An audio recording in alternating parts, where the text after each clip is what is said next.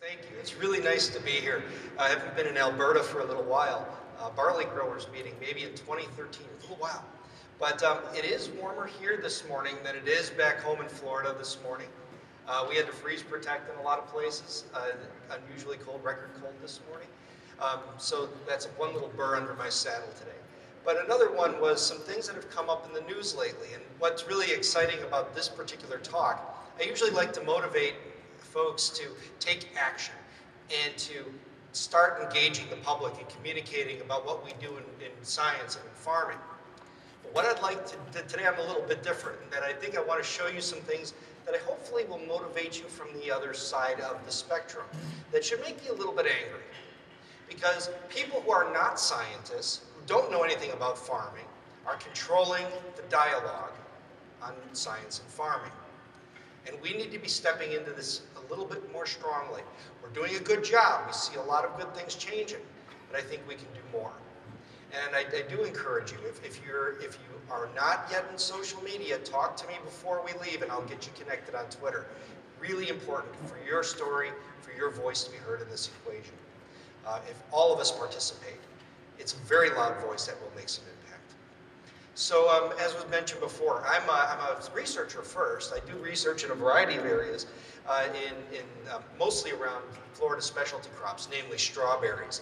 We're working on ways to use genomic tools. I'm a DNA scientist by training. We're trying to get all the right genes in the same place so that we can have higher value crops that help Florida farmers. We're overcome right now. Our farmers in Florida are fighting against a huge influx of fruit that comes in from Mexico. It really drops their prices. So we're working on having superior quality stuff that consumers recognize. We also do other work in other areas as well. I also have a very strong extension appointment and I'm excited to get out in the field on a regular basis. But what I'll talk about today is really about how you can better participate into closing the divide between what the public thinks about farming and what farming actually is. It's really important because other people, as I mentioned earlier, are controlling that dialogue. I really want to start out, well, we'll talk about this, why it's important. As scientists, we're innovating all the time, coming up with the best new innovations, the best new ideas. The problem is that the innovations that we're creating, frequently at high taxpayer expense, are not reaching the public where they're meant to end up. They're not reaching application. And this is a real frustration because I see many of the tools that I've developed and my colleagues have developed that really die on the vine. These are things that could be really having a huge impact out on the farm, but they're not getting there. And the reason of that is because we don't have the social license to use them. And social license is a really important term. It's this kind of prevailing feeling out there that kind of gives a tacit permission to be able to use the technologies that we want to use. And on the farm, that may be growth regulators, herbicides, other pesticides, safely used. Yet social license is turning against those technologies as well, and against genetic engineering and all of the newest versions of genetic engineering, the stuff called gene editing, which is coming, and it's going to be huge. It's going to radically change medicine and agriculture. But will we be able to use it? Right now it looks like we will, but that can change at any moment. So there's never been a time that's more critical for us all to be involved in this conversation than the present. We have to make sure that everything's moving in the right direction. I want to change things around a little bit from how I normally do them today because I want to start by talking about the audience that we're seeking to speak to. We're very good at speaking with each other.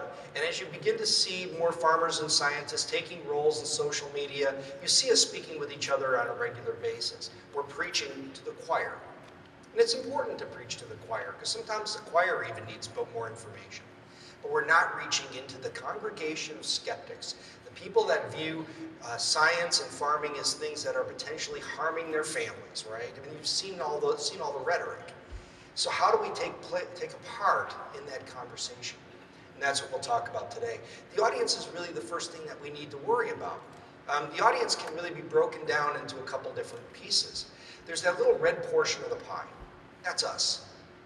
We're the people that understand what we do and why we do it.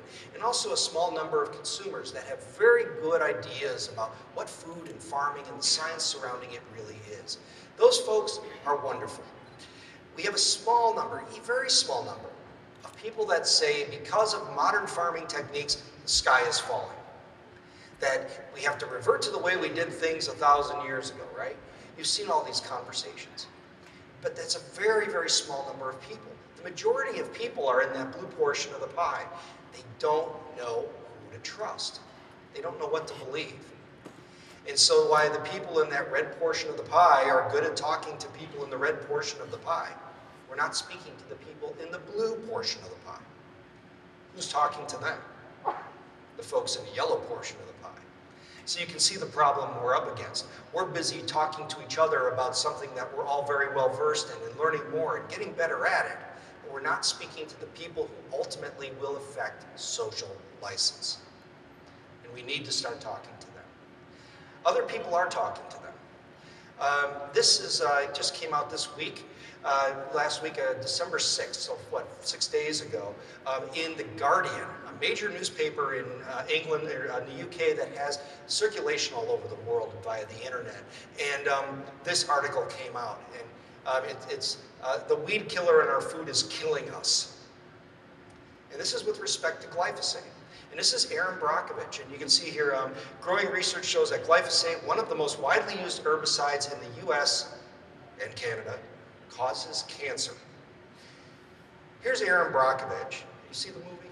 You know, she seemed like she's very well regarded. She's did some excellent things with respect to protecting the public from environmental toxins that were kind of being put under the table, things like hexavalent, chromium hexavalent.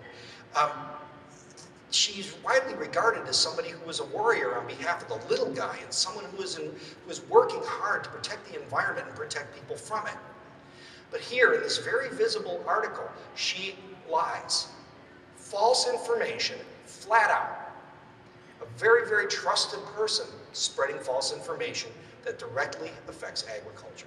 There's no evidence that glyphosate causes cancer, scant evidence at best. Nothing reflected in epidemiological data. We've looked at this very carefully. I've looked at this carefully for 30 years. The weed killer in our food. If you look at what's actually detected in food, it's barely there.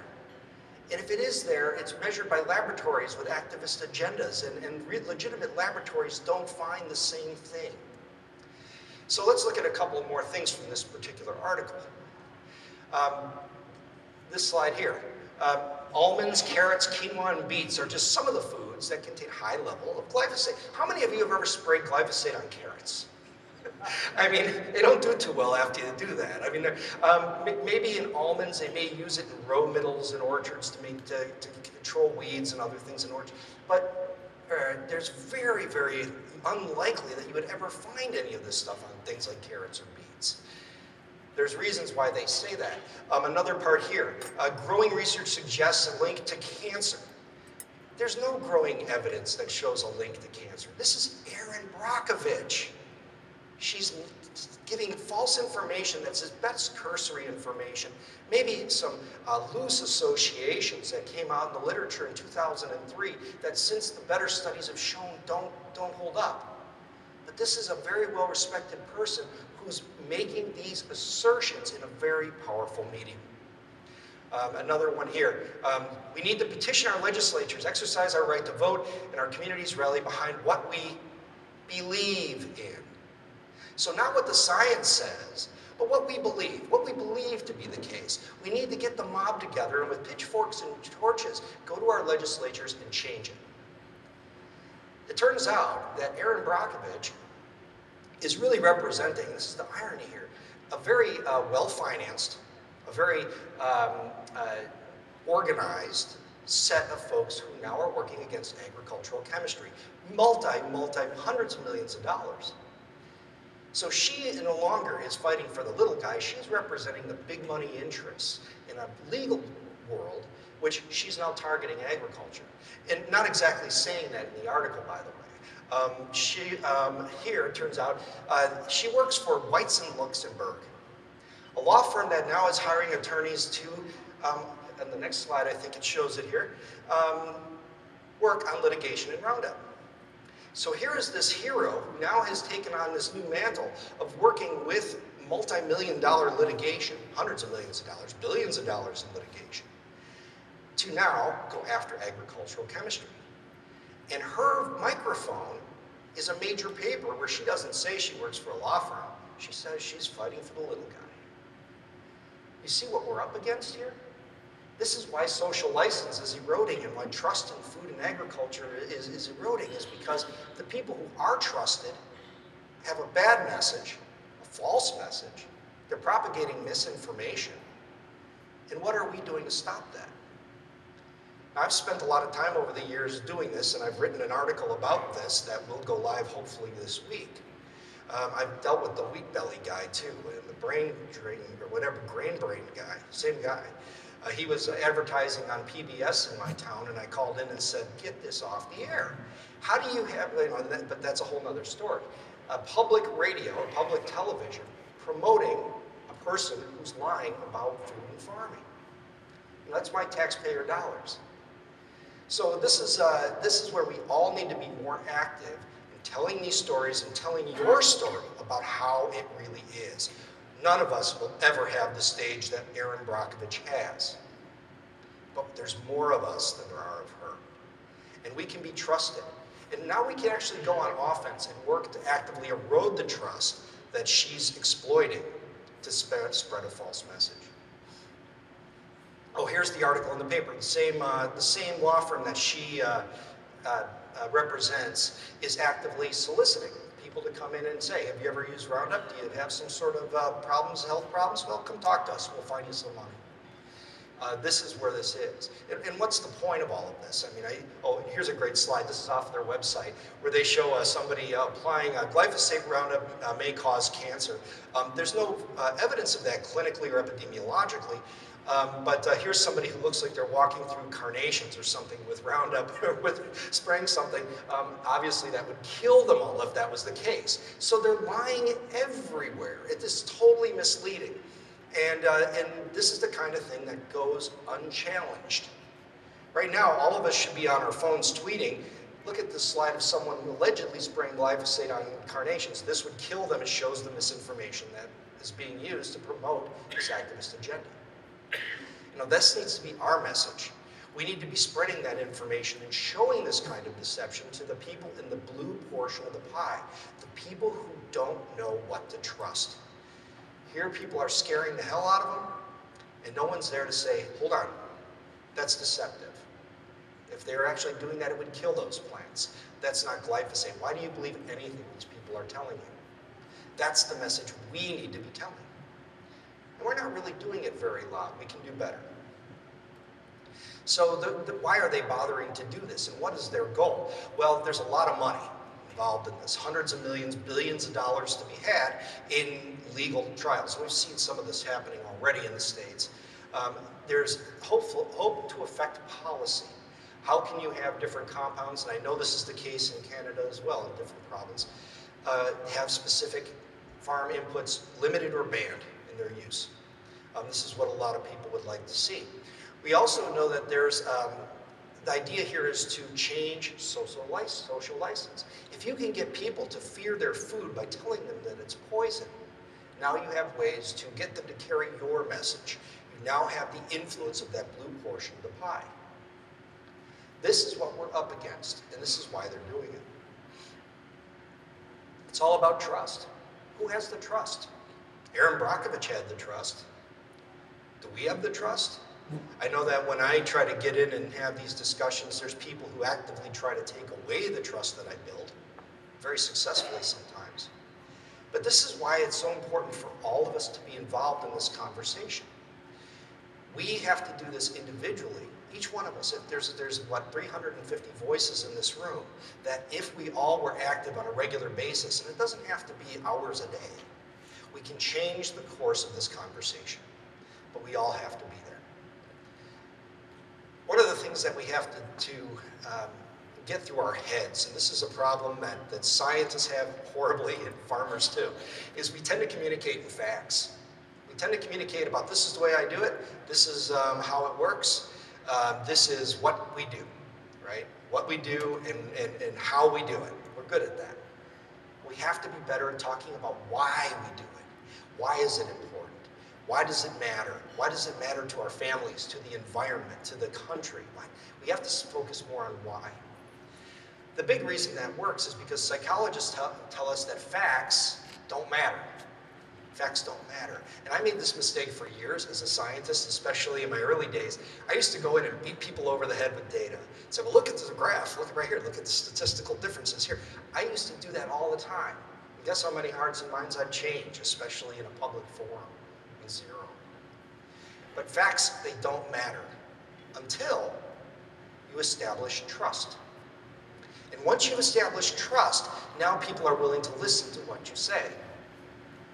And this is why it's really a little bit of a barrier for us, is because we deal in a different language. We speak scientist to scientist, farmer to farmer, sometimes scientist to farmer.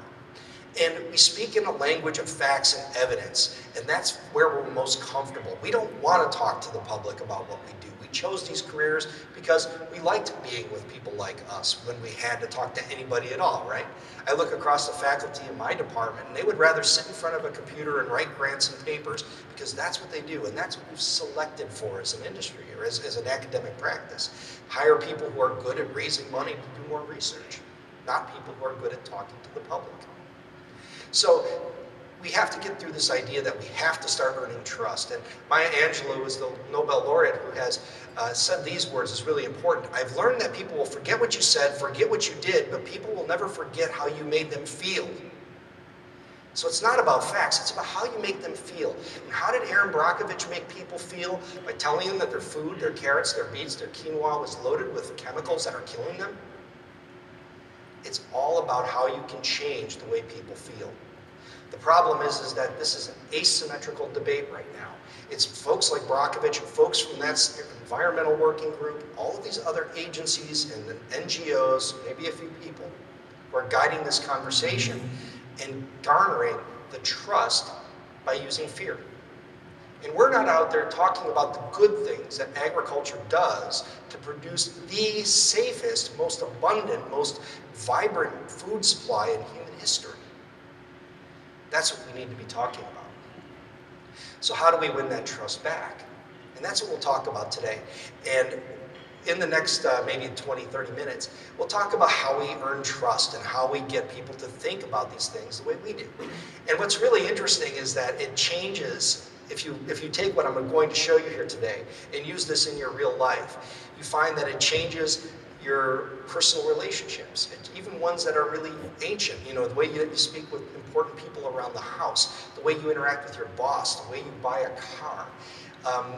I learned this stuff as a scientist just by having to pay attention to psychologists, not just psychologists I would visit for help, people who are experts in psychology. This has been a very difficult couple of years. People in psychology, sociology, all of these disciplines around universities that we always kind of looked at sideways and says, man, does that really matter? Yeah, it does. Because they study how people think and how people react to our messages. And they tell us how we do it wrong. So it's really important to speak to those kinds of people and understand where they are. And so I've read a lot of their books and started to learn more about what the science of science communication is and the science of agricultural communication. So that's what we'll talk about here. We'll talk about 3 books. Never Split the Difference. We'll talk about a book called, Never Split the Difference, Thinking Fast and Slow, and something called Hug Your Haters. And these 3 books were really enlightening to me, because they taught me how I was doing the wrong thing when I was trying to earn trust of the people in that blue portion of the pie. And I really do believe that at the end of this conversation, if you can apply what we learned from these authors, you'll find that you can have very productive conversations that really shift the folks that we need to influence, the people who don't know who to trust, and say, trust us, because we're telling you the truth. Not like the people who have the front page of The Guardian. So this idea of Thinking Fast and Slow is a book by Dan Kahneman, and what he talks about is the way that we process information. Humans process information in kind of a funny way, a couple of different ways, because our brains are a little more complex than even closely related animals. Kahneman tells us that there's two parts of our brain, and he calls them System 1 and System 2. And System 1 is this emotional, irrational, very rapid part of the brain.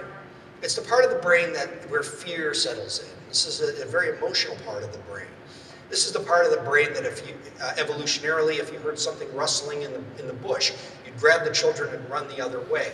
It's that thing called the reptile brain. We refer to it that way. It's the part that protects us and helps us find food and protect our families. That's the fast reaction, right? The other part of the brain is what Kahneman calls System 2. And System 2 is slow. It's logical. It weighs all of the variables and comes out with the best outcome. This is the part of the brain that maybe didn't serve us well through evolution in some ways, because if we heard a rustling in the bush, we'd go look inside and say, what is it? Sometimes that didn't work so well.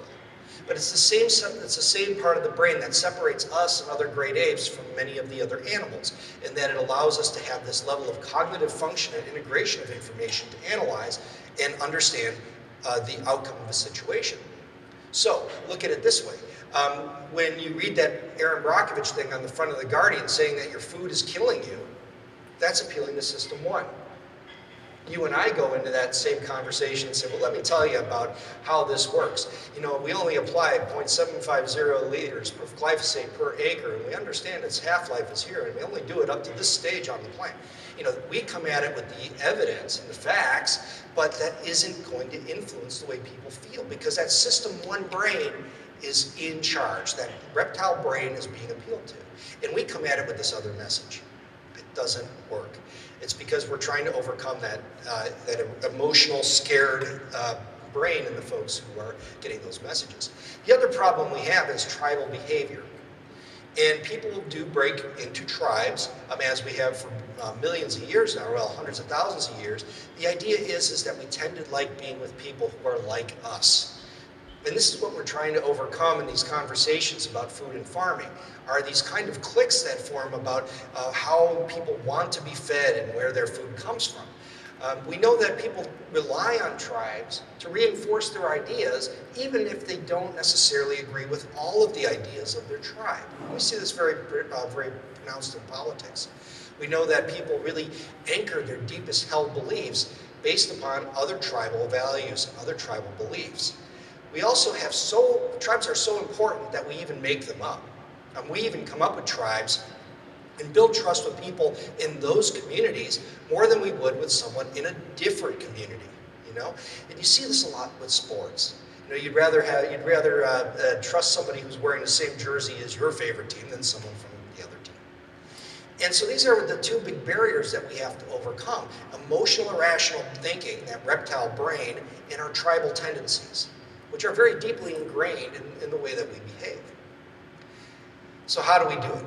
And what are some of the ways to do it? And what it means is we have to change our messaging. And it took me a long time to figure this out, but it's actually pretty easy. How do we deal with somebody who's in an emotional state, who's about to make a bad decision? And this is a really important book that changed the way that I think about these things forever.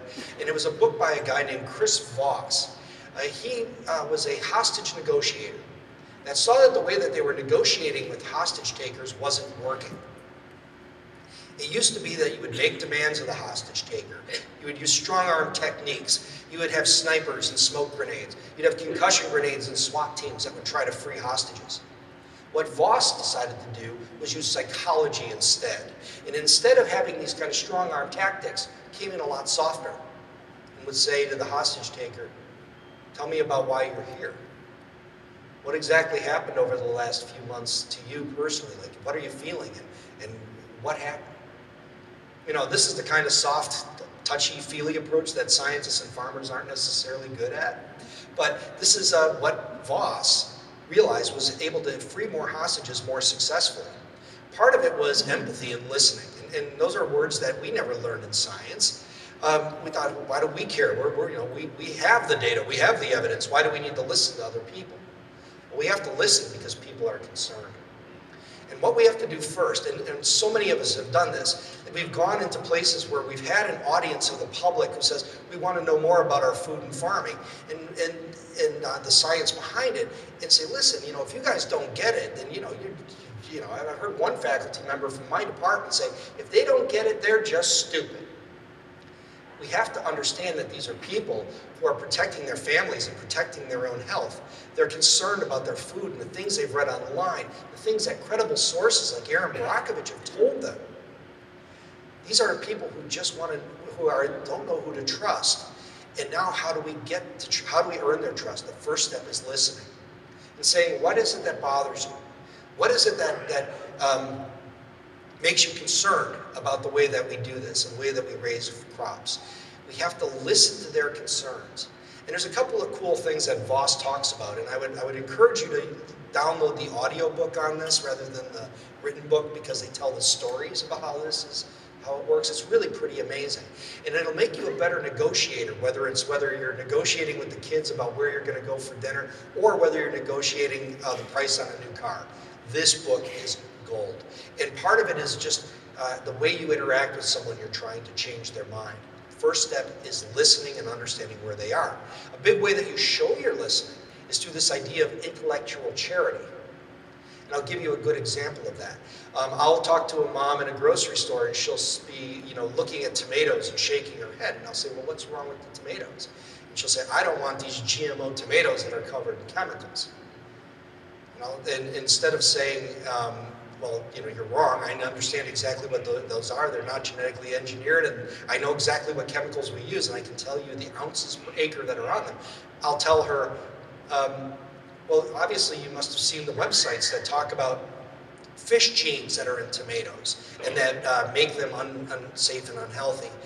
Maybe you've read about the herbicides that are applied to agricultural crops, and that's really got you concerned. And you'll hear them say, yeah, that's it. You build a better argument than they can about the things they're concerned about.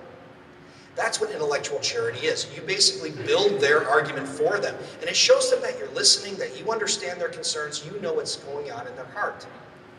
Once you've done that, now you can step in and talk about what you know and why you do what you do, why there are no fish genes in tomatoes, and that there is very limited herbicide applied or insecticide applied. You can talk about the facts after you show them that you're listening. It gives them a sense of power and control in that conversation. And when they have that, they feel not like you're lecturing them, but that you're having this conversation based upon their concerns, their legitimate concerns, right? These are people who don't know who to trust. They don't know who to trust, and we want them to trust us, so we have to listen to them first. That's one big part of it.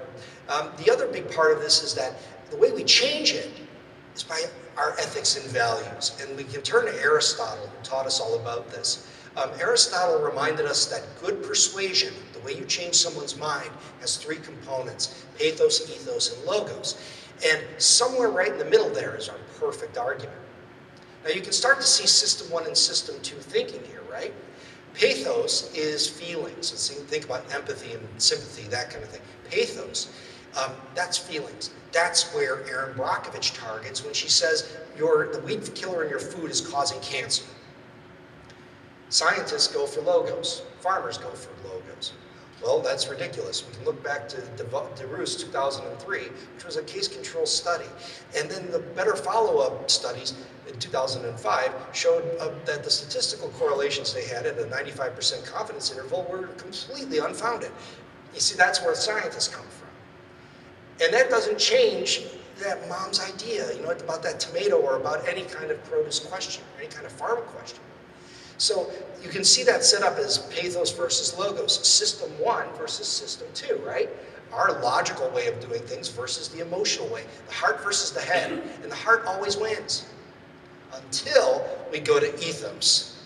And this is where this room has this in buckets. We have ethos, our ethics, our background, our competence, why we do what we do. Why we do it, why we decide to make a living by feeding people safe and nutritious food, using the proper inputs, being mindful of resources because it's land that we need to protect to hand it to the next generation. That's ethics, that's ethos, that's the stuff that we need to talk about if we're going to change their minds. And the way we overcome the fear-based messaging is by our messages from ethics and then relying on values. So whenever I have these conversations, like the conversation with that mom in the grocery store, I'll say, let me tell you about what's important to me as a scientist and why I work in a university. I could have worked in a company, I could make 3 times the money and have a much better schedule. But I choose to work in a university because I want to work with people one-on-one and study the questions I want to look at. And I want to be able to tell the truth about food and farming. And leading with my ethics. Talking about my 30 years of experience in the field that I'm in. This is how we have that conversation. I also talk about the values that are most important to me. The things that are most important to me and my things I get concerned about. The reason I put, the why, right? Not what, not how, which I did for years, but why I do it. And I do what I do every day for a couple reasons. I'm worried about the North American farmer. And I'm worried about regulations and competition that will challenge our ability to do what we do in the future. I worry all the time about the people in the developing world who have minimal resources, who are doing much better but have a long way to go. And how can our technologies, especially our genetic engineering technologies, get there faster? I worry a lot about the North American consumer. The North American consumer has lots of choices, better than ever before, but doesn't make the right choices about food. So how do we make food taste better and get messages to them about how to make it last longer and ensure that everything we produce gets into somebody's stomach? That's something I'm worried about too. And the other thing is the environment. You know, we are dealing with, we're not getting any more land for farming, and we have to be careful with our resources. We have to protect water. We know that. So when I talk to somebody about why I do what I do and why I care about this, it's because of farmers, consumers, the environment, and the food insecure. That's why I do it. And when that mom in the grocery store hears about that I'm worried about the same things she's worried about, the health of our families, now that information can flow. It isn't about me beating her over the head with facts. It's much, much, much easier than that. We don't need to talk about facts. We just have to talk about our values, what's important to us, and how technology and how the things we do in farming and science can help those things reach the consumer and influence the things we value most. That's what's so important about the messaging, and for years I did it completely wrong. So this is all about finding the right audience, talking to the person in the blue portion of the pie, listening carefully, understanding where they're coming from, having empathy, understanding their concerns, and then leading with our ethics, talking about our values. This is completely different than the way that we're trained to talk to people, right? We're always talking about just the facts. It isn't about facts. It's about the values we hold and how what we do and why we do it reinforce those values. That's how we influence that conversation. So the last part of things I'll talk about today is where we have to participate. We talked about how we do it, now we'll talk about where. And whether we like it or not, the dominant part of this conversation is taking place in social media. And we have to be able to be in that space, not just social media, but in the media. We need to be part of it. We need to become the media. We need to be interacting with our friendly media outlets better. We need to be providing content to those outlets so that they're sharing your story, and they will do that. So let's talk about that for just a minute. There's 2 main ways that you can participate in the media. You can either develop content or you can amplify content. And this is the power of this. And this is real. That if you have 1,000 followers, say Facebook or Twitter, which you can do pretty easily, Instagram, 1,000 isn't that hard, and you share something you wrote about what happened this week on the farm, and your 1,000 followers share that with 1,000 people, your message has now reached 1 million people. 350 people in the room, 350 million points of influence that we could create just from this morning, if we chose to do it. That's starting to get up there in that Guardian article with 25,000 shares. You know, we're starting to get into that region now. So we can have that influence and that gravitas. We just have to do it. So let's talk a little bit more about that. Content. Many opportunities for content, and even though blogging seems so 2010, it's something that you can do. And writing every day about what happens on the farm, what's part of the operation, the recipes that are happening in your home, the people you're having conversations with, current issues that you're facing in regulation. All of these things, you may think, how mundane, I don't think anybody would have an interest. But in this age where people in that blue portion of the pie are seeking out who to trust, they're looking for your content. And we're not giving it to them. The other folks are. They will trust you by understanding what you do and the challenges you face. The things that you think are just mundane that nobody really cares about, yes, somebody does care. Because they realize you're a human being who's running a tight operation, who's making ends meet and making it work. So oftentimes having to go to extreme measures to do so. Share that story. Share that story. Earn their trust. The articles can go on Medium. You can put articles in many different places these days that will give you a very wide audience for your work. And other times you can just take maybe a current article that you saw somewhere, like that Brockovich article. Write about that. Write about how she gets it all wrong and you don't use glyphosate on carrots. And that she's working for a law firm that's involved in the litigation and doesn't talk about that anywhere after this whole article she writes that's mostly false information. That's the kind of information that can help us earn trust. The other, and some of the places that I do this, so this magazine called Cook's Cook, 1.2 million subscribers, people who are mostly foodies, folks who are probably shopping in places where they've been scared into shopping there because they've been told they're being poisoned by their food. I wrote an article about genetic engineering and all the things that we could have done but we don't do because of fear of technology. And it was written from a very values-based position. Here's what's important to me: farmers, consumers, the environment, and the food insecurity. And here's things that we can do to fix it, but we don't, because people are afraid of technology. I write for physicians, and I don't get paid for this. I just do it because it needs to be done, and I need to get out of my tribe and into those tribes. That's what that's where we have to be. It's a good example of how to get in the other tribes. Physicians, nurses, dietitians, people who are at ground zero of lots of questions about the chemicals that we use and the inputs and the genetics. They don't know those answers. And no one's there to tell them except for special interests and people who are opposed to food and farming. So we need to be there for them too. I write a lot of articles for agricultural audiences, especially around the topic of gene editing, which is this revolutionary technology. It's important that everybody in agriculture knows exactly what this is and is speaking to their lawmakers and speaking to their communities about it, because it's coming. It's already here in a lot of cases. And this is going to be a huge thing going forward, and we need to make sure everybody's on board. I do a weekly podcast that has quite a good following now, and is a permanent archive of information about this. So I mention this just because, I'm an idiot who sits at home on Saturday morning with a microphone on his desk and talks into it. And then I pay $20 a month to have a website to post it to. It's that simple. And if I can do it, anyone can do it. And everyone should do it, because we're generating content, maybe not to develop a big following of people to follow it, but when that mom goes home from the grocery store and gets online and says, is that guy right? She goes there and she's going to find all the bad information. Let her stumble into some good information too. Create the content, lead a popcorn trail for those concerned folks to find. The other big part, if you don't want to create content, is to generate amplification of good content. And so it works pretty well. Follow other people. Have a Twitter account. Have a professional Facebook account. A professional Instagram account. And not just the ones you talk to friends and family, but one that represents your business. Use it.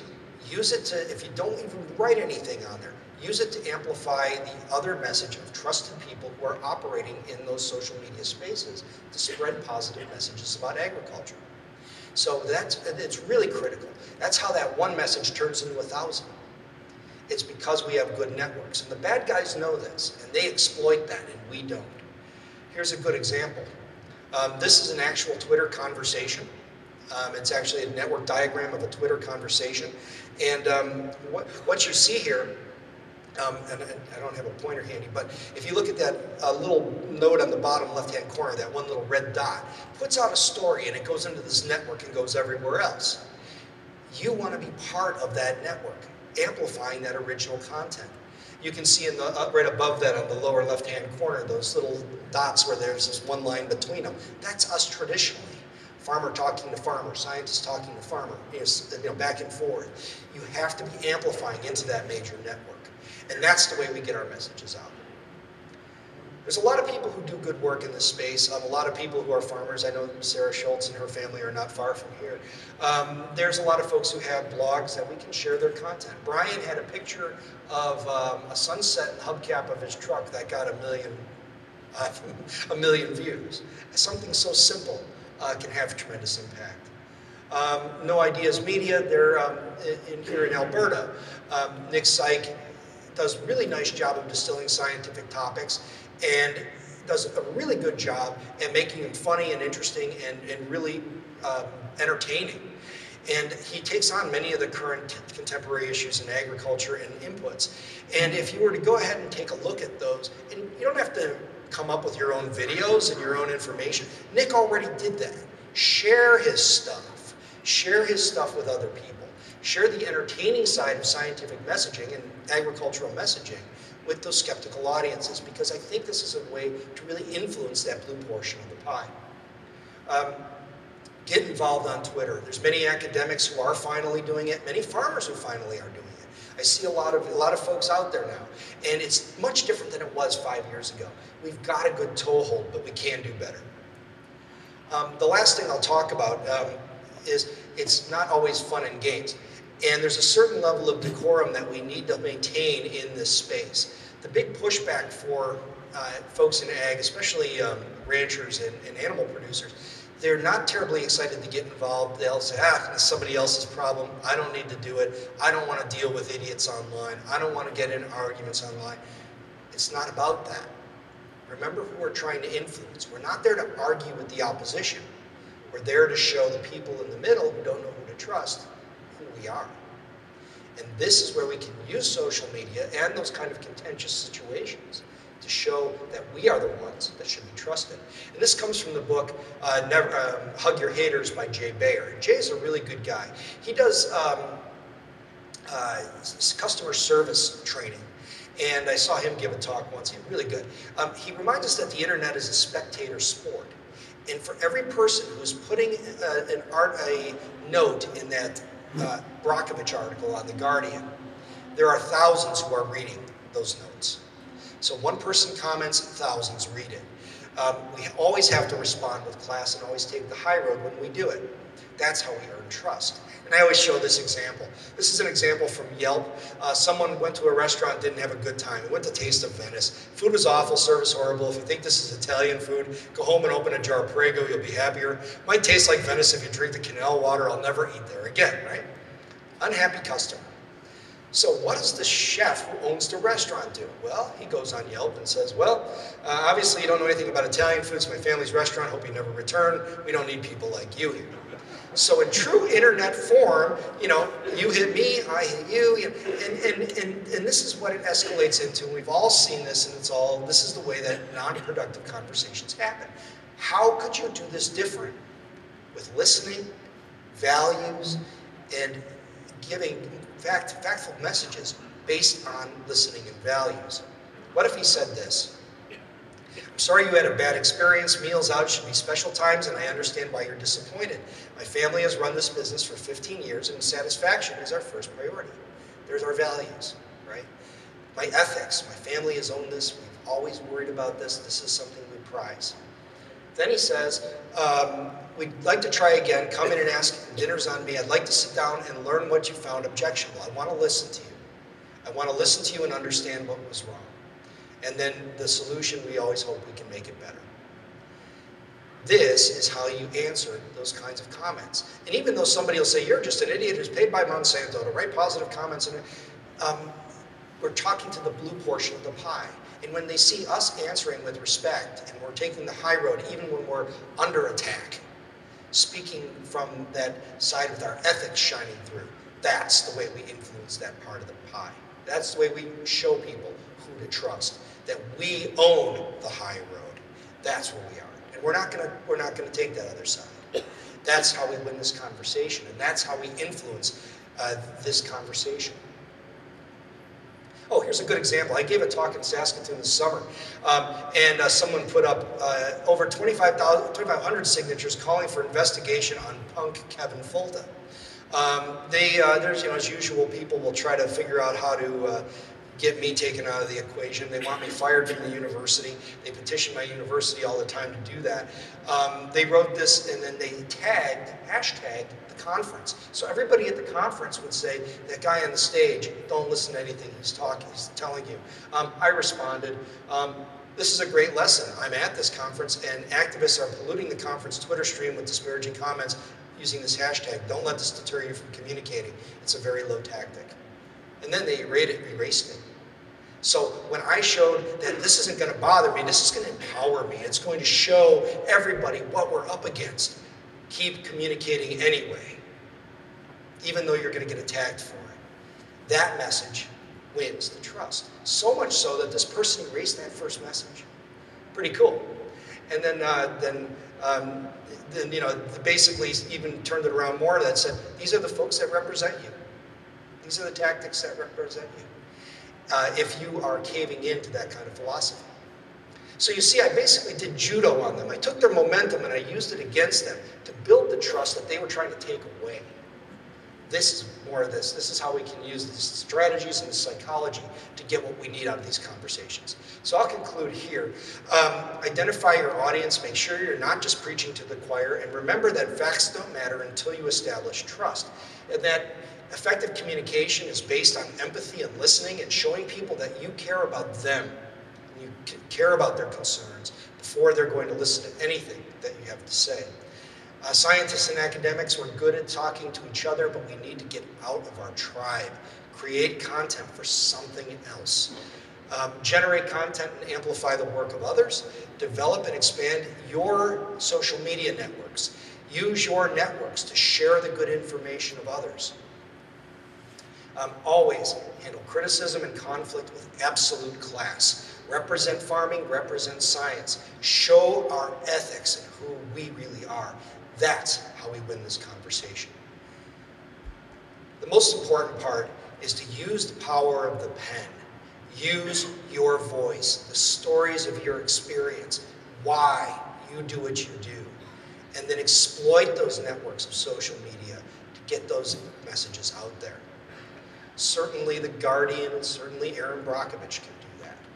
Certainly all of the folks who want to end the use of genetics and different inputs in farming, they know how to do it. We need to be in exactly that same space. So I will stop there. I have time for questions, I believe, so thank you very, very much for listening. I really appreciate it. Thank you.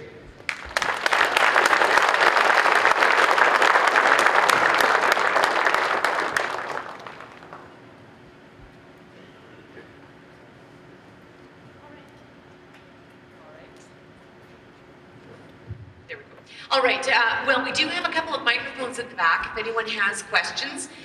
And also, I'll try and keep up to date on my latest tweets. If you have a question, you can do it through Twitter, which would be a great experience and a way of, practicing your social media skills.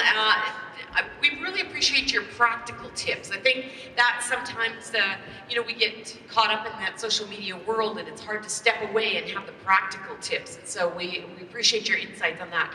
And I think we've got, I should have known John would be first to the microphone. Come on, John, tell us what you have for Kevin. Kevin, thanks for the presentation. I think certainly different than when we're worried about our production practices and marketing and whatnot, so I do appreciate that. It seems to me that the frame we have discussions around agriculture and agricultural technology and food has been shifted in a significant way. And you've talked about our assumptions, our science-based or fact-based approach. My question is, how do you get that big shift to change the conversation? And you're talking about incremental. You're saying show what you do, listen, be friendly. But that's not a Trumpian moment. So could you talk about how could we shift the frame? Because right now it's a defensive battle, and I think somehow we need to get away from that. Yeah, you're 100% right. And it is, you know, the term Trumpian really rings a bell there because there's nothing that just has that visibility and bravado of saying this is the way it is, you know, regardless. We don't have the celebrity advocates, the folks who are elevated getting into this conversation. I don't know that it'll ever happen. I don't know that we'll ever have someone with Gwyneth Paltrow's insane visibility speaking on behalf of food and farming. There's some people who are good at that, who are getting that kind of attention, but not nearly at the level it needs to happen. I think that this is a grassroots trust building exercise. Some of the folks who have done a really nice job with this, I try to remember the organization now, maybe it was Saskatoon Wheat, who did License to Farm. That was very, very well done. But it didn't get a lot of penetration. It floats out there in YouTube space and nobody sees it who needs to see it. We need to be sharing it on a regular basis. So it is much more of a grassroots effort, unfortunately. But does that add to the authenticity of it then, if it's grassroots? Because is that important too, and the whole conversation is the authentic. And that's an excellent point, is that, you know, the other side of this, they claim to be grassroots and authentic, and this is the little guy, you know, David and Goliath kind of story, when actually they are quite the Goliath when you look at the amount of resources they have. So it is about us being authentic, sharing our stories, and that way we earn the trust. I should have known. You'd jump to the microphone too. Go ahead, Rob. Yeah, hi, Kevin. Hi, Rob. I just wanted to bring attention to the farmers in the room here. This whole answer glyphosate is largely stemming from IARC, and I want you to comment on that. And we're bringing Dr. David Zarouk from Belgium to Edmonton and Red Deer on February 12th, which is Canada Ag Day. But I just wanted you to just highlight some of the corruption inside the IARC study on glyphosate, how bad that was, and how that's being used as a springboard for the litigation, because we are on the ropes right now with respect to glyphosate. No, it's an excellent point. I wish I had the time to go into all the detail. But when you look at the foundation of that IARC decision, so the IARC is a division of the World Health Organization that evaluates individual compounds for their potential to cause cancer. And they shifted glyphosate into a probable carcinogen. They did this with very scant data, paying attention only to certain articles and ignoring other ones. They don't do any testing, they simply evaluate the literature. They ignored 30, 35 years, 40 years of regulatory information from companies and countries all over the world. It turns out that the key people involved in this were being paid by some of these legal firms $160,000 or 160,000 euros under the table at the time to influence these decisions. So it's all about corruption. It's all about influence that they say is us, but actually they're the ones who are actually making big money by shaping these conversations and shaping regulation around them using the court system. David Zarouk is outstanding, and he knows the details of all of the interactions at the legal level in Europe and other places around those decisions. So yeah, it definitely was a bad decision based on very little evidence. Okay, is there another question at the microphone?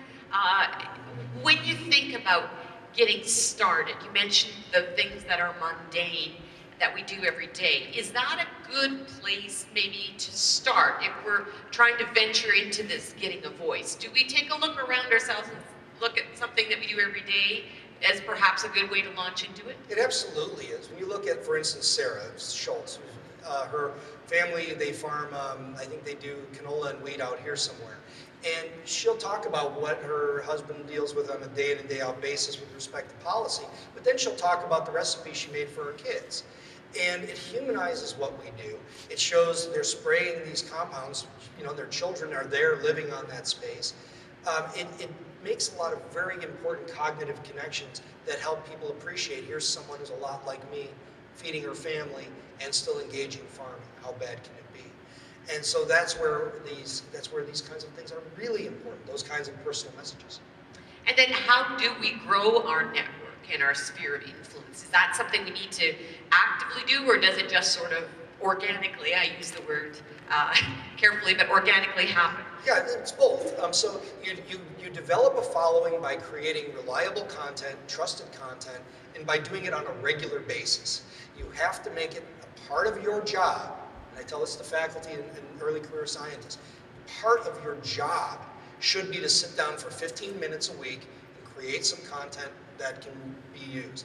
It maybe takes a little longer, but regularly create content. The other thing is regularly share content. If people realize that they can look at your Twitter feed or your professional Facebook page and find information from you and from others that's good, that you're a trusted catalog of other people's information, now you become somebody they follow because no one has time. And in streamlining their time, they look for trusted sources of news, of other information in their area. You can be that trusted source. Maybe even more trusted because of who you are and what you do and why you do it. So it develops on its own. And then do you have to take it beyond social media to the curling rink, the school play, the church meeting? You know, do you have to be consciously doing that at those places as well? And many people are uncomfortable stepping into those situations. So it's not something you have to do, but if you do it, you'll be surprised at who shows up. And if you say, we'll talk about the current state of this kind of technology, or the current state of how this commodity is serving our community, you'll get a few people showing up, and then they become you tell two people, then those two tell two people, and then it becomes this growing thing, this growing organism, this network. So you can't underestimate the power of a small gathering to really change something. I spoke at I was on a panel at one of these anti-GMO movies a few years ago, and the room, after they got done shouting at me and calling me a witch and a Monsanto shill and all the stuff they did, 8 people came up after and said, we'd like to know more. And then I took them out for pizza and beer and changed their minds. So it's about getting into those situations, even if they seem hostile, because the people who came with me were people in that blue portion of the pie. Now I had their trust, and that's what we need to do. So even in those everyday conversations that happen. Oh, we've got one more last question and then we'll move on. Go ahead. Yes, hi. I am Tim Kalinowski. I'm the editor of Ag Matters magazine. The problem with social media a lot of the time, and I study this constantly in my job, is that we create the echo chamber effect, where you and all your friends can agree on something, but nobody else agrees with you, and therefore nothing moves on in terms of the dialogue. How do we avoid that echo chamber effect? Yeah, but that's where you have to escape. That's a similar concept to tribes, right? There's echo chambers and tribes, people sharing the same messages. And psychology shows that they reinforce themselves and keep new ideas out, and all kinds of things like this. You have to deliberately be sharing those messages outside of the tribe. You have to be getting more, you have to be stepping actively into other tribes and sharing messages. Challenging people inside the echo chamber when it needs to be challenged. And that's really important. Like again, preaching to the choirs is important, but it's also good to be taking that message outside. All right, well, thank you for answering our questions. I know there's a lineup of media people wanting to talk to you, but are you going to be around here for a little bit? I will be around all day today, so okay, let's talk more. Grab perfect. lunch, On behalf of Farming Smarter, thank you very much, Kevin. We really appreciated your Thank you, sir.